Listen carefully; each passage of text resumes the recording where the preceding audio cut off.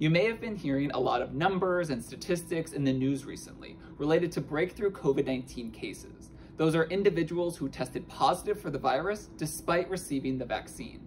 And these numbers can be really confusing, even for us scientists. But I wanted to break down some of these statistics to show you that even though breakthrough cases can occur, it still shows that the vaccines are working. Now, a lot of different pieces needs to come together for us to end this pandemic. This includes better treatments for COVID-19, increased vaccination across the world, as well as continuing to distance and mask to stop the further spread of this virus. And an individual who has received a COVID-19 vaccine is extremely protected against the SARS-CoV-2 virus. However, that virus can continue to replicate in the community, especially in unvaccinated population.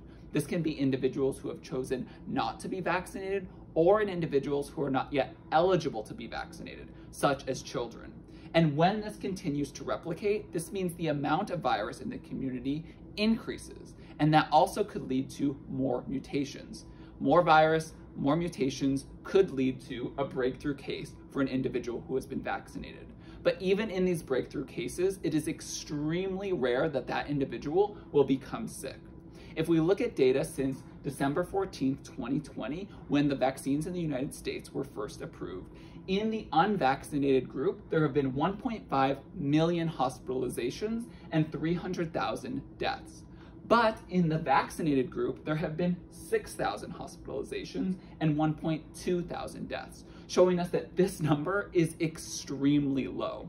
And when we look at the 3 vaccines that are approved in the United States, we see that none of them do have a 100% efficacy to stop COVID-19. And if we do the math, looking at 163 million individuals who are currently fully vaccinated, we would expect there to be around 11.7 million breakthrough cases. However, those breakthrough cases would have extremely mild symptoms and would be very rare for them to experience hospitalizations or death. But we can lower this number. We can do this by continuing to advocate for individuals who can't advocate for themselves, such as children, by protecting them through distancing and masking, as well as educating those in our community about being vaccinated to not only protect themselves, but also to stop any further mutations that could occur that could break through the protection of the vaccine and cause more individuals to become sick.